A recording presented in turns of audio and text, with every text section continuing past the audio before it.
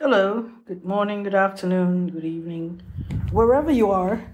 Welcome again to another episode on Talk Architecture. I'm your host, Naziati Muhammad Yaakob, and I will continue with the part two discussion on what I talk about when I talk about the design thesis.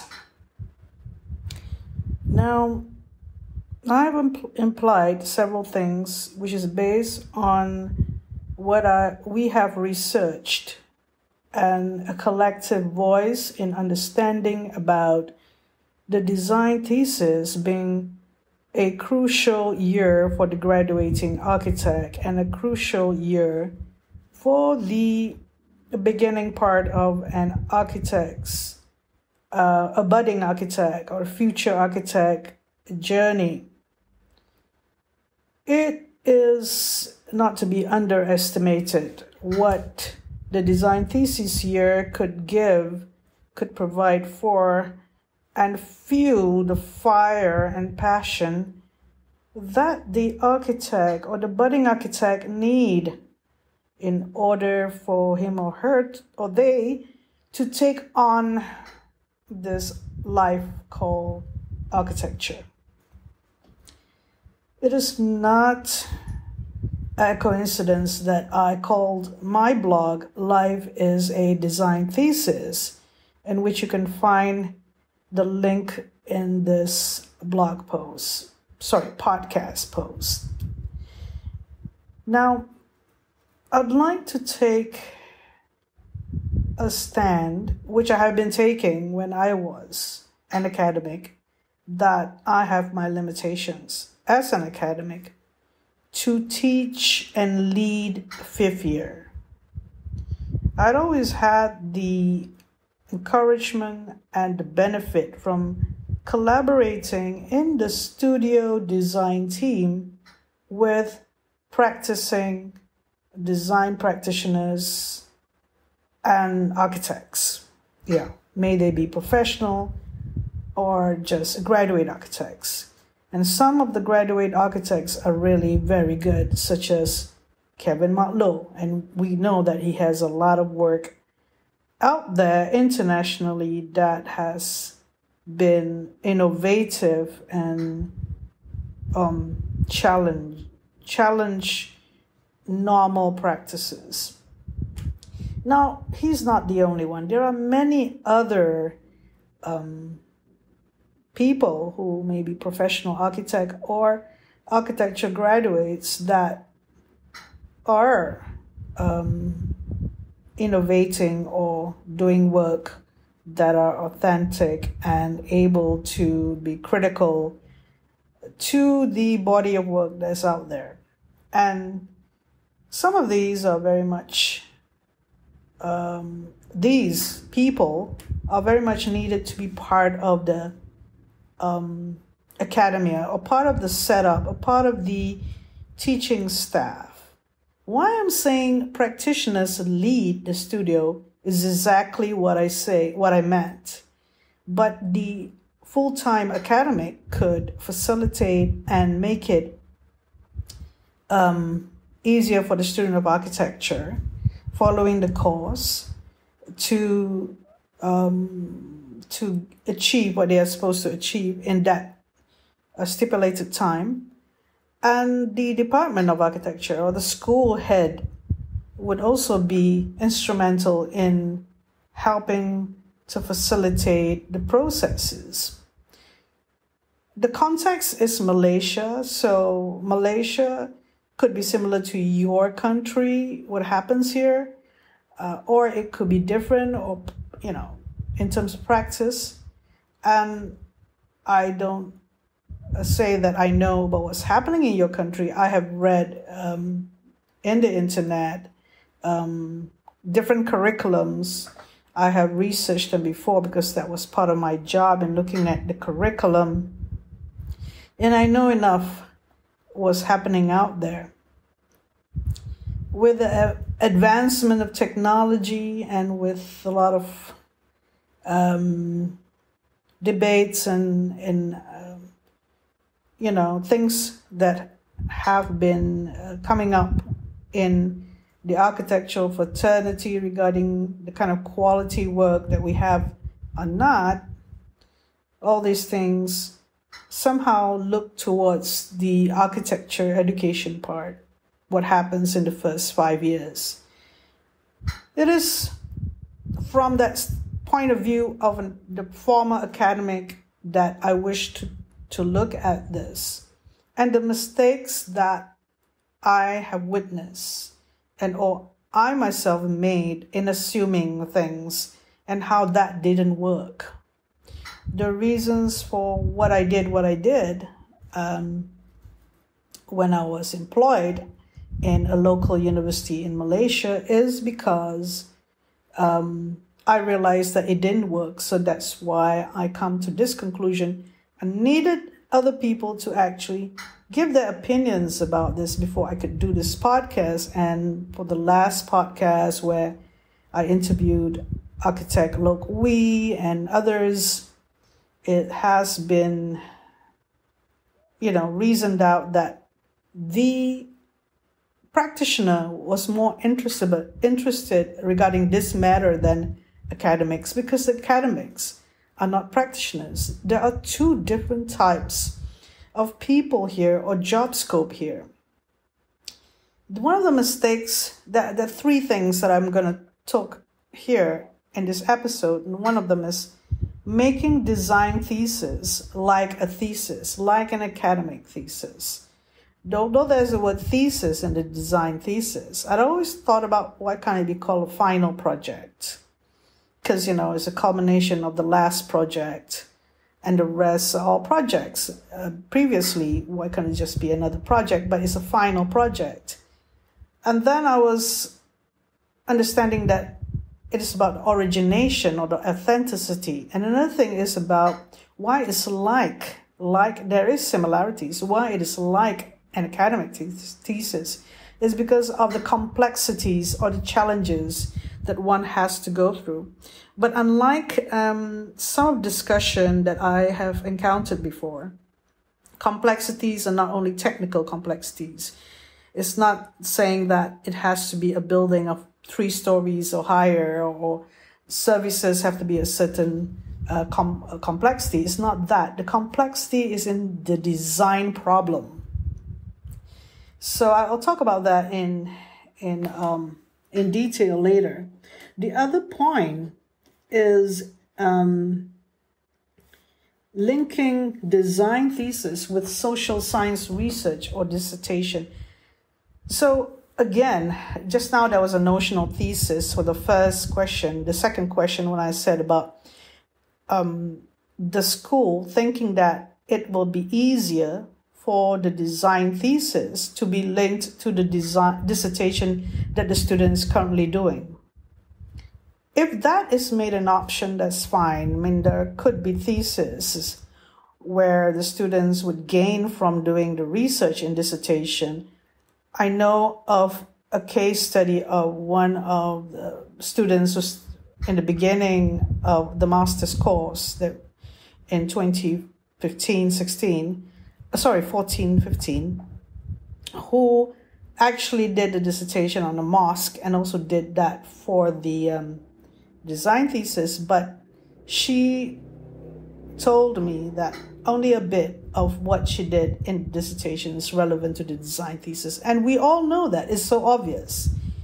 Where the design thesis is about the context, about the place, about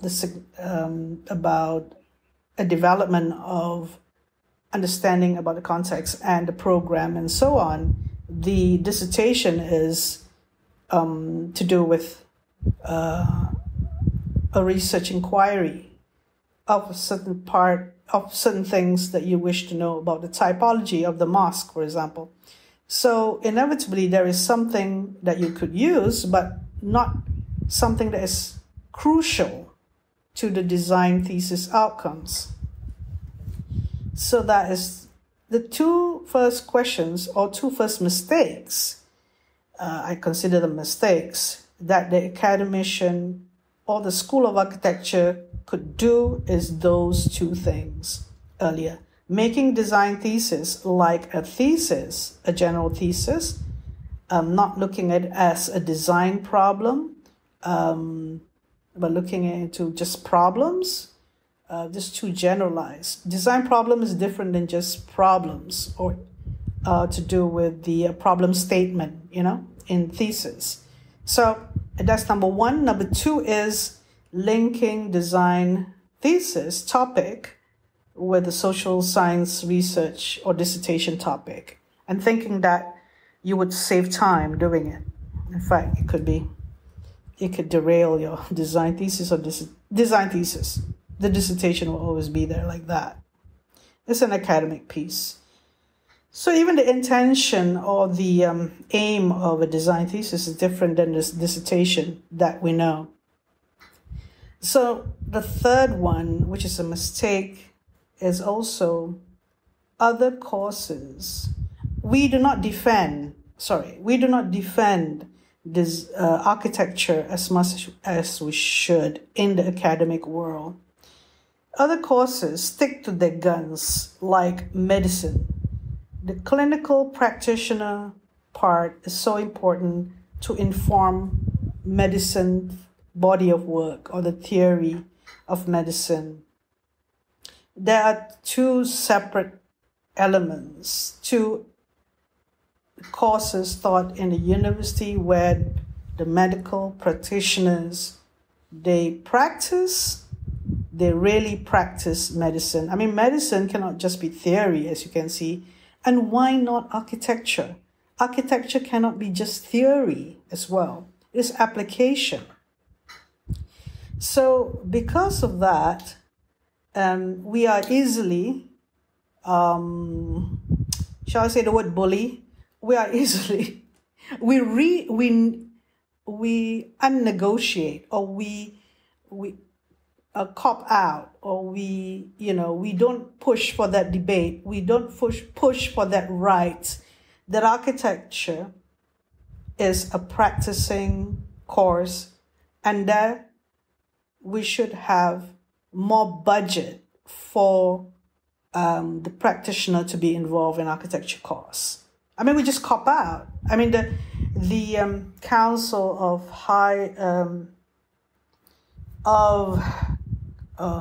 Heads of Architecture courses or studies in our country, this is not something that we deal or discuss with. I don't really hear of that, or it's not out there in the open. It's not being discussed. It's just been skirted around, This is really a core problem, a roots problem that need to be weeded out and look at it and discuss in earnest about why in universities you teach the way you teach architecture. It's not to be swept under the carpet or made to be a redundant piece of issue. Because I always thought about that throughout my years of being in academia. Why aren't we really getting to the root of the problem of architecture education? So going back to these three topics, I like to go back to the making design thesis like thesis, meaning that there are similarities, and the similarities are in the complexity, but the complexity are different complexity, not the same as what thesis complexity is, because thesis has a validation and a theory and a, experimentation, whereby architecture is something that is to do with drawings and to do with the design problems that you resolve as an architect. The design problem could be from the master planning level, urban design level, to right up to detailed design of something very specific, like a toilet. What it is that there was an interesting thesis. It started out, the student investigate how problems of housing for migrant workers in a selected part of Kuala Lumpur and the use of existing housing that was originally for families, how that become the migrant workers' quarters. And because the structure has to be redone in a meaningful but cost-cutting way, while providing some sort of level of comfort for the migrant workers in the middle of Kuala Lumpur. And yet, this proves to be an issue of dignity, of how squalid conditions that migrant workers are often forced to live in, and how the first instance the student saw or talked to someone who saw a migrant worker bathing at the roadside because of the lack of facilities inside. So how you rehabilitate a building to get some sort of a living condition that is dignified for the migrant worker. So the first attempt the student did was she was occupied in the first semester of the year-long course on solving the toilet problem and creating a module of the toilet. And it should be not misconstrued that, what? Are we designing a toilet for design thesis? I mean, for goodness sake, we are not trying to, run foul of the guidelines set out by the school, because that is one design problem. There are other design problems pertaining to that particular design thesis. Maybe it was not that apparent, but that's the first semester. So the second semester, the student will conjure a much more schematic and a much more detailed solution, looking into the many other design problems and the typology of housing. Isn't that a great thing? So, students of architecture who want to collaborate with the studio design team, and in this case, that was led by Kevin Marlowe. In that case, they agree, they are accepting and think it's a good idea to do that particular topic. Previously, when it was said that students seek a topic and seek a supervisor from the industry, the supervisor could also, this is just the main point is student and a design practitioner from the industry. So the design practitioner from the industry could offer the design thesis topics or design thesis challenges or design thesis area to be studied with groups of students who will come out with the topics. So that was what we did for that particular year, where we did Kampung Baru, a Malay village, urban Malay village in the middle of Kuala Lumpur, which is slowly disappearing, and the Bukit Ceylon, Bukit Bintang area, which has the migrant worker issues there. Subsequently, we did the Kampung Kerinci area, which has issues of low income residents, people who live in low income housing, and the residents' problems regarding to a lot of issues like recreation congestion and poor facilities and haphazard master planning and stuff like that, for that one. And that's to do with the urban poverty as well. A lot of things there. And the last design thesis year was the Petaling Jaya Old Town, where obviously that area is targeted to be the next new development. And at the moment there are still residents and still a vibrant community, where looking into how to make it a much more have a sense of dignity in terms of a sense of place, a sense of arrival, a lot of other things a proper park and other proper facilities for the market, the library, the station, and so on, and the sports and recreation. So what we're trying to say is community-driven or site context-driven or context specificity projects could provide for a lot of design problems to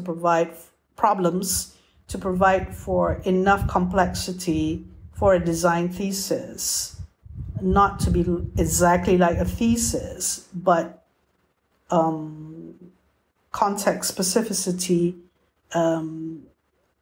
way of acknowledging the the problems come from the site which is investigated, has a lot of complexities that could help the student of architecture understand what architecture is about. And at this stage, working with the design practitioners from the industry would really help in gaining the confidence, getting all the crits, getting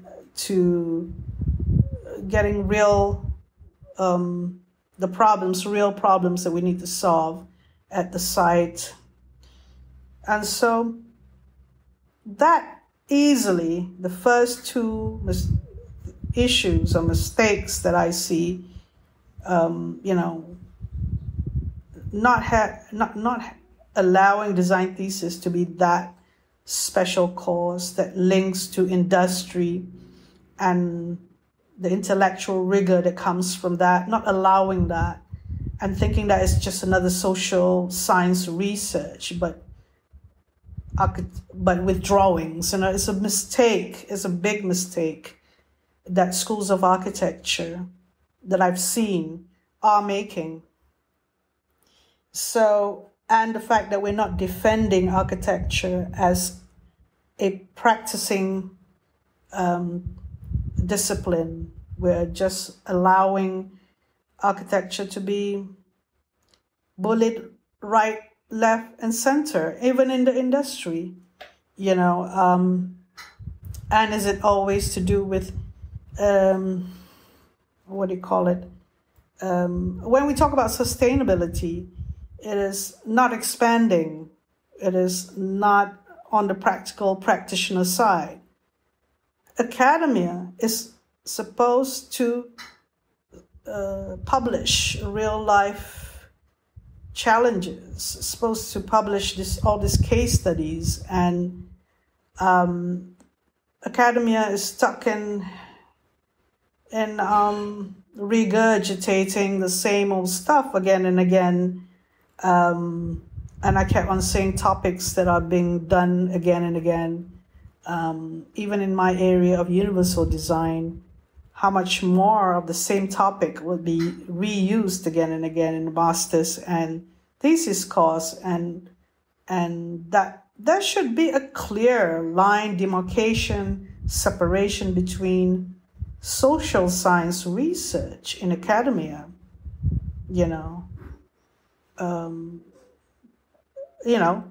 and architecture research. Because architecture is not social science based. We made the mistake of being in these other departments and business. Real estate, they are very close to valuation and business. And that's social science, really. And I know because I came from my PhD I did in a school that is social science research based. They didn't have architecture. The architecture traditionally comes from arts and humanities. And the science, there is a science in it, in a lot of what architecture does, obviously.